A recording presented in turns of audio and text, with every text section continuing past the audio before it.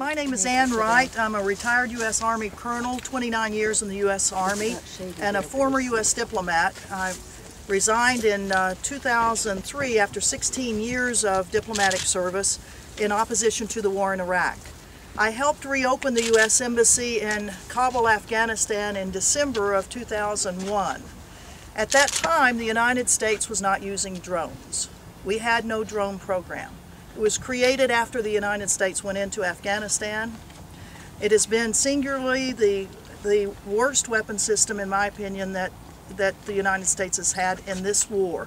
We've certainly had plenty of terrible other weapon systems, including landmines and cluster bombs and atomic weapons.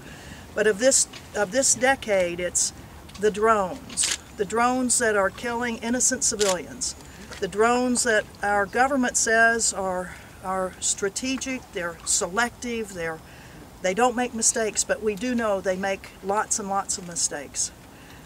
We know that the comment of our government that this is protecting American soldiers, we know that's not really true. If you look at the outcry that Attorney General Ramsey Clark has mentioned, the outcry both in Pakistan and in Afghanistan, and if you really analyze what's happening right now with Afghans that the United States is training and their security forces, both their national police and their military. And if you look in just the last month, how many young Afghan kids have blown themselves up along with American and NATO forces? And you ask, why is it? Why is it? I would suggest to you that a heck of a lot of that is caused by the U.S. use of drones. So the U.S. saying that these drones protect our own soldiers, I don't think that's right at all.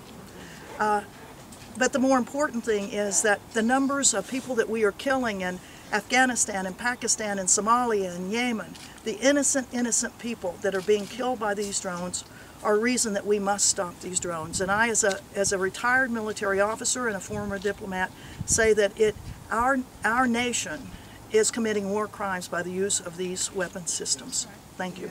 Amen. Amen.